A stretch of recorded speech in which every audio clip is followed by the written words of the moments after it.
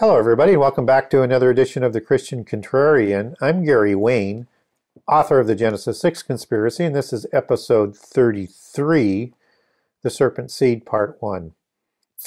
And so we've just come off doing a two-part series on dual prophecies that's based in prehistory and its importance to history and to the time of the prophet and to end-time prophecy. And in that kind of theme, we're going to revisit a topic that really is a divisive issue with Christians in terms of the serpent seed.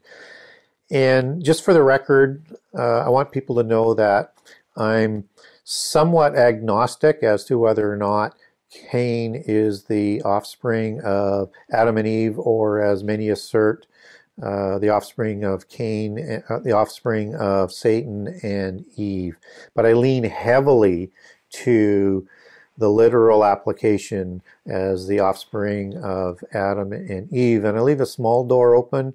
It's not really a big deal to me which way it actually is, because I think things kind of work out. But I actually think that the serpent seed is probably fulfilled. That's in Genesis 3:15, by the way, with the giants and the seraphim angels, who are the watchers who produce the serpent offspring that look just like the seraphim, fiery serpent angels that fulfill that. That fits better for me in terms of my approach to the Bible.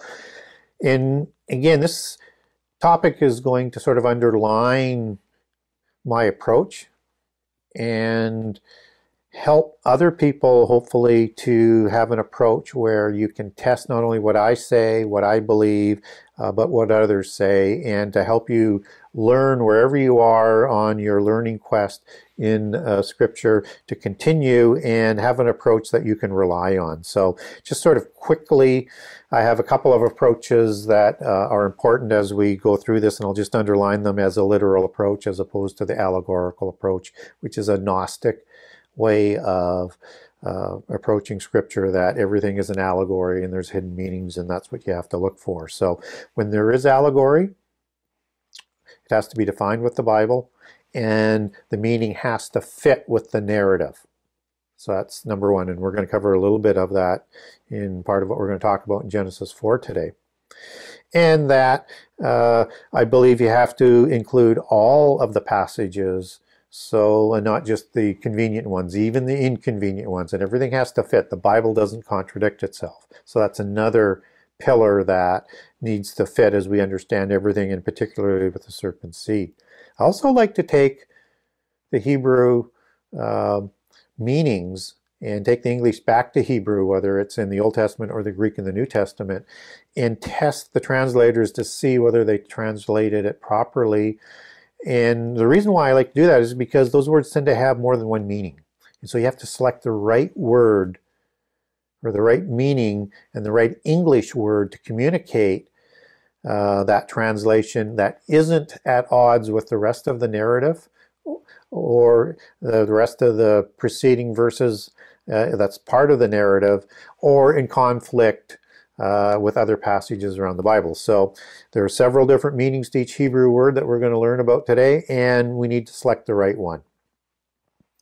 And so having said that, we are going to move into Genesis 4 and to look at one of the arguments that people will use to talk about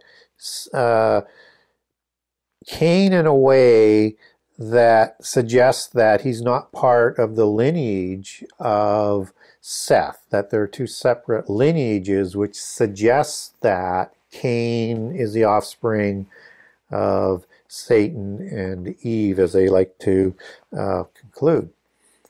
And so we're going to take apart that, and we're going to have a closer look at it. And they will say that that makes sense because of Targum commentaries, and the Targum was created while Judah, the southern kingdom, was in exile in Babylon. And they developed the Targum, which is an oral commentary that Jesus also spoke against, and how the Pharisees applied and reinvented the Bible, mostly through using the Targum as a commentary, because they'd lost the Hebrew language for the common everyday language, and the Jewish people had to be taught in Aramaic. And so they created this Targum, and that's what comes back. And in that Targum, it clearly says in the commentary, in what we'll cover in Genesis 3, that Cain was the offspring of Satan and Eve. So, but we're not going to cover Genesis 3 today. We're going to cover Genesis 4 and work our way back. And again, I have a literal approach, so we're going to start with understanding this argument that Cain and Seth aren't of a different lineage, and we're going to walk through the language of Genesis 4 and start explaining this. So I'm just going to read Genesis 4, 1 and 2 because it's a perfect place to start, and it'll underline a few of the concepts that I'm talking about. So in Genesis 4, 1, you have Adam knew Eve his wife, and she conceived, and bare Cain, and said, I have gotten a man from the Lord. And in Genesis 4:2 it says, and she again bare his brother Abel. So we have several words in there that we're going to cover off from a literal perspective, and also be taking that back to Hebrew. And that if you just look at some of those words that kind of come rushing forward to support each other, you have the words knew, which is yera, you have conceived, which is hera, you have bear, which is yalad, and there's another word I'll be covering off in there as well. But what's important to understand is the whole narrative on its face value seems quite clear that Cain is the offspring of Adam and Eve. So let's start with the word knew, as in Adam knew his wife. Now, knew is that word yada, and knew actually goes back to two words, yada and eth. So we'll begin with yada, which means to know or to be acquainted with, to understand, to gain knowledge, as in, after eating from the tree of the knowledge of good and evil, obviously, Adam and Eve knew that knowledge. And again, we're going to come back to that, not today, but in the next edition of the Contrarian. So yada means to know or be acquainted, and eth as in self, and in object, and as an object of a verb. So there's an action. Know as an action. So there's two words there, not just the one word, and that's really, really important in terms of the know. And most people have been taught in Christianity that the word, two words to know, as in this action with that word eth, as in this object of a verb or a preposition, that is an allegory for a sexual relationship. So again, we're into this allegory. So we need to see whether or not it fits to be as being acquainted with, to understand, or does it fit better with to know? And is there another application in the Bible where we can look towards the application of to know in that sexual sense? So, and the answer to that last question is yes. So if we have Genesis 19 in the Sodom and Gomorrah narrative, then we know that the two individuals who were angels who were being oppressed under Lot's household governance by the people of Sodom, they wanted to have those angels come out to know them, to have sexual with them. And just as Lot is offering his daughters for them to know in replace of. So we have that as one of the examples, and there are more examples, and I'll come back to that, but just to lay that on the table in terms of the word to know as in an action. So the first word, Adam and Eve knew his wife, so they were intimate, and the allegory with the action seems to be there, because it's not about just becoming acquainted with, because Adam already knew Eve. It's not about understanding knowledge or something, because they have a history. This is something that's different. And so the next word is conceived. And conceived is the word hera. And hera means to become pregnant with a child, and this happens from knowing in an action sense Adam. So that seems to make perfect sense in terms of the definition and the application of conceived in conjunction with the word know. And she bare Cain. So Adam knew his wife, she conceived, and bare Cain. So bear is the word yalad. And that's H3205, and it means to beget, to born, to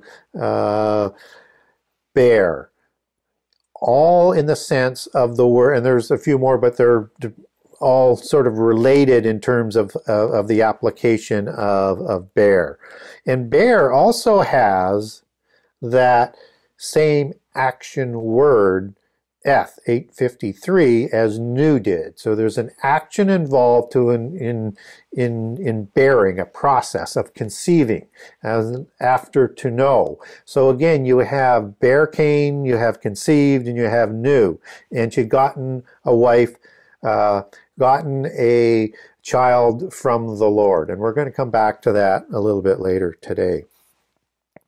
And so when we look at this word of seed, as in serpent seed, this is not used in this word, but this is the seed of Adam and Eve as opposed to the serpent. And that's the Hebrew word pre, which can also mean offspring, produce, and fruit as along with seed. So again, we want to make sure that we're selecting the right words in the applications and that it fits with the narrative. And so far, everything seems to be supporting itself almost in a redundant manner so that there is no misunderstanding here. And then again, in Genesis 4:2, you get the words, and she bare his brother Abel. She as being Eve, and Abel being the offspring of Adam and Eve. And if that is not the case, then that means Abel was also a product probably of Satan or other angels. But we don't get much coming from people in terms of that. We're going to come back with that to that concept as we go through Genesis 4. And so I'm sorry, I said the word seed was the word pre. That's the word for fruit. That's actually the Hebrew word zera, which means fruit, plant, or offspring. And that's the seed that we're going to talk about, not today, but probably in part 3 as we go through this series. So I just wanted to correct that for the record, just so I'm not confusing people. Sorry about that. Again, there's a lot of detail here, there's a lot of weeds, and so we need to methodically sort of go through that. And the word yalad, which is the word bear, it means travai and translated as such 11 times. So Cain was a bear from Eve knowing Adam and conceived, and then through travai or birth pains, and of course the word also means born from yalad or bear. So you see, all the words are working towards the same sort of literal meaning that we're getting coming out of the verse. So as we understand this going forward, I want to talk a little bit now about Genesis 4:17, because the Bible tends to be consistent in the language, and so with that consistency you need to consistently apply the same sort of meanings whichever way that you're trying to make that go, if you're trying to be consistent. So in Genesis 4:17 we get, and Cain knew his wife, and she conceived and bare Enoch. So if you match that up with Genesis 4:1, where it says Adam knew his wife, and she conceived and bare Cain, it's the same wording, almost identical. So Cain knew his wife, sexually as we understood it. And again, a second sort of testimony to the allegory, also talked about in the Sodom account, talked in with the Sodom account. And she conceived, which is the word hera, as we talked about, and bare Cain, born, begat, action words. And again, we now have to look at this and say, okay, if we're going to say that Cain was the offspring of Satan, then if the language is the same about Enoch, then we have to say Enoch comes about in the same way as Cain did, either through Satan or through, in this case, Cain knowing his wife, just as Adam and Eve knew each other. So the literal and Hebrew meanings are testifying that Cain would be born in the same manner that Enoch was, and nobody talks about Enoch, son of Cain, as being the offspring of Satan or other angels. And you get the same word coming forward in born that goes back to Yalad in 4:18, where you've got Enoch was, and unto Enoch was born Arad, and then Arad begat Yalad again, and all through the lineage of Cain, you get the same language. And it's the same language and the Hebrew words that were being used in Genesis 4:1 and 4:2 for both Cain and both Abel. So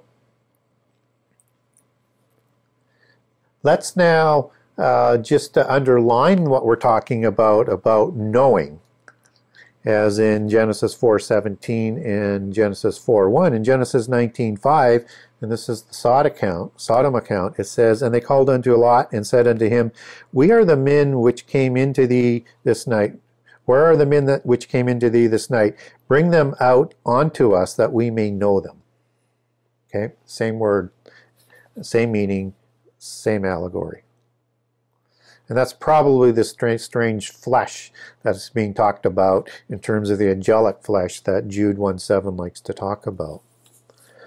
So as we progress, you have a similar support of Scripture and its consistency moving forward as we move into Genesis 4:25 and 4:26. So what it says in these verses are this, and again I'll read it word for word just so that we've got it on the record here. It says in 4:25, "And Adam knew his wife again, and she bare a son, and called his name Seth." And then in 4:26 it says, "And to Seth, to him, there was also born a son, and he called his name Enos." So again, the language is the same as coming out of Genesis 4:1, 4:2, and the same language that is used in the Canaanite line, and Adam knew his wife again. Again, it's the same word as used in Genesis 4:1, yada, with the same application of eth with that action in the same allegory. And again in 4:25, she bare a son, Yalad, born a son. So the language is identical. So again, if we don't want to accept that, if we want to accept that Cain is the offspring of Satan, then we now have to accept by implication and by consistency in the language that the complete Seth line right down through Noah would be offspring of angels as well, and or Satan, which clearly isn't the case or the understanding that we have about the Sethites. Because the Sethites are the ones who are going to carry forward the commission of Adam in the righteous line. And they're clearly humans. And it produces Noah, and Noah produces, 3 sons and has 3 wives, and these are the same people that we descend back to, from after the flood. And so these are not the offspring of the Rephaim. These are not the offspring of the Nephilim. These are not Satan's created giants. Clearly the passage all the way through Genesis 4 is talking about the same type of creative process from the same type of human parents. So I think Genesis 4 is quite clear that Cain is being told to us in a literal sense, understanding there's one allegory that we've talked about in the Tuno, that is consistent with how we're interpreting and understanding the narrative in other passages, and then reused several times in Genesis 4 to say that Cain is the offspring of Adam and Eve. And there's no mention about Satan anywhere in there. And as I talked about earlier, is Genesis 4 is used to say, well, why isn't Seth part of the same genealogy as Cain? Because, we get Adam's lineage coming down in chapter 5 with the Sethites. And yet you've got Cain in Genesis 4. And they use that to say, see, there's 2 different genealogies. Except that you have to overlook that Seth and his lineage begins in chapter 4. And we get the full detail of it in chapter 5. And it's because you have that in chapter 4, you have to point that out to those that would say it's a separate line, because they're just trying to say that doesn't exist there in Genesis 4. But clearly, starting in 425, after it's talked about the Cain line that's been ostracized, and when Adam was 130 years, so at some point later, so the chronology is the same, and that's why you would have the chronology and then the chronology of Seth's line in another chapter, because it flows in a perfectly linear manner, which again is another one of those pillars that I like to talk about, that the Bible is linear. It begins in Genesis, it ends in Revelations. Revelations is linear. And where you might have, like the book of the prophets that aren't coming out in a strictly linear manner, you get markers where you can insert it. But clearly the chronology and the genealogy is coming out in perfection in Genesis 4, starting with the Cainites, and then later Seth is born, and then after that other siblings are born. And, we don't know how many according to the Bible, but we presume quite a few. And so we get in Genesis 5 then is Seth inheriting the inheritance and the blessings given to Adam by God. Cain is ostracized, so he replaces them, and he's part of the same generation. And I'll come back to that right at the end here. But anyway, don't let anybody tell you that Genesis 4 clearly says that Seth and Cain are in different genealogy, because they're not. They're part of that same narrative and genealogy in chapter 4, starting in verse 25. So pretty easy to knock that down, as long as you take a little bit of time, take a step back, read the whole narrative. And the whole narrative can't be in conflict. And it can't be in conflict with other passages. And everything that we've read here is in perfect conflict so far with the Bible, and we're going to talk about some of the other arguments on another show. But sticking with this and back in Genesis 4:1, if you take the word Cain back to Hebrew, it starts to shed some question marks in place. And I want to cover this off just so that you have this information. And again, we have to understand the narrative and the application of the term to understand it. So, Cain is H7013 and is defined as Adam's first child. Okay, that seems pretty clear. And it can also mean Kenite, and it can also mean possession or smiths, just as Tubal-Cain of the Cain line and offspring of Lamech of the Cain line is thought to be a smith as well, and a metallurgist in mythology, and thus has the name Tubal-Cain for that type of meaning. So it's the word possession that people will seize on, and they will apply that in to the word gotten, which we're going to get to as a possession, because it says, I've gotten a man from the Lord, I've gotten a possession from the Lord. And bear Cain, which is that, and Cain instead of the name would be bear, somehow born a possession that she had gotten from the Lord.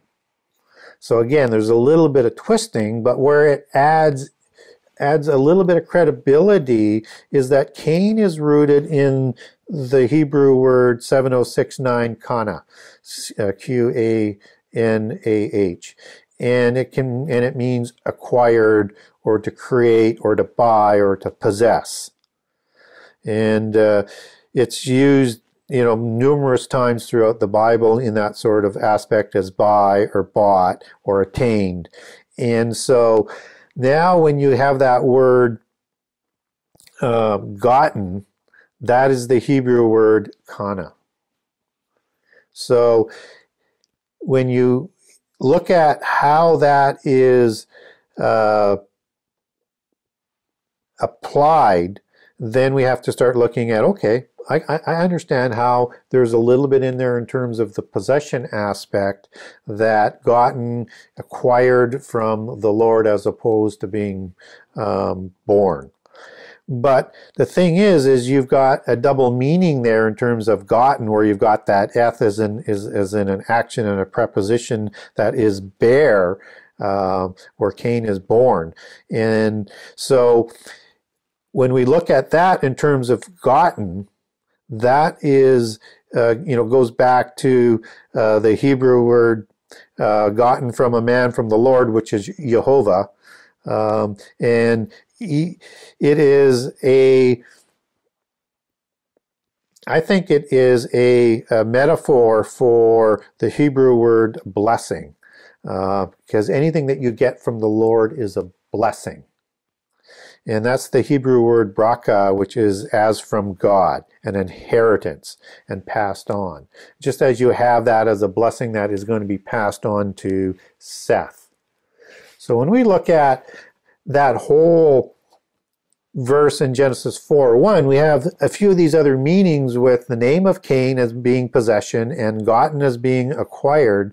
We need to see how that fits, not only in that sentence, but with the rest of the passage. So does it better that Adam knew his wife, and that's an allegory that we've already talked about, and she conceived and she bore Cain, as in born, begat, had, through travail, pains, and said, I've gotten the Lord, I got something acquired from the Lord without that conception, without that travail and the birth pangs that go along with childbirth? Or is that a blessing in the allegorical sense of the meaning from the Lord? And I think that, plus the rest of the wording that comes out of Genesis 4, with the consistency of people being born by knowing through the whole genealogies that we've covered off, suggests that that's a blessing as opposed to being acquired. So again, we have to apply the right meaning to the name. And then in terms of the genealogy that a lot of people will talk about, is that they'll bring up some New Testament verses, and in particular, you're going to get one in Jude 1:14, which has a reference of Enoch being the seventh from Adam. And they're going to say, well, that doesn't make sense because you have Adam, Cain, then Seth. And so I want to start by saying that you get the same genealogy in Luke 3 as you do in Genesis 5. And the numbers are all the same, the numbers are all the same. And if we start to now look at it and say, how do we count that number? You have to remember that Seth is in the same generation of Cain. And he replaces Cain for the legal inheritance of the blessings and the birthright that Adam initially was given. And Cain is ostracized. It's not another generation. So you go Adam, Seth, leave out Cain because he's been replaced and he has that rebellious lineage that is recorded in Genesis 4 as well. But Seth inherits it as the firstborn son. So that's the second generation. And then everything counts to the seventh as well. So you've got, Adam, Seth, Canaan, Malahel, Jared, and Enoch. That's 7. So again, don't let people move the numbers around. You need to understand how laws and birthrights and inheritance were passed on. But the biggest thing to understand in that is the generation. So the next show that we're going to do is going to be on Genesis 3, and we're going to walk through that in detail, and I think we'll show you some very enlightening things on the next show. So until the next time, may God bless everybody abundantly, and looking forward to episode 34.